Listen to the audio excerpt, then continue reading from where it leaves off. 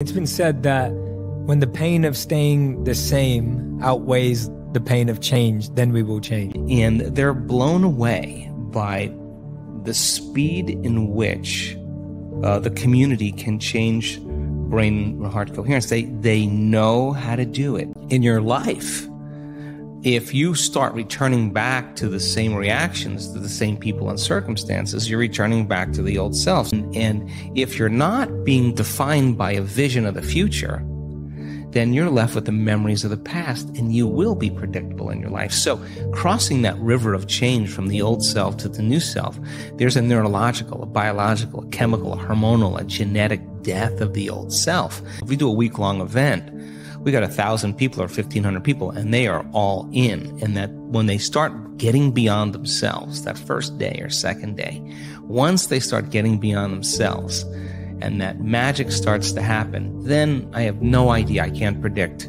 what's going to happen next. And it's usually pretty exciting.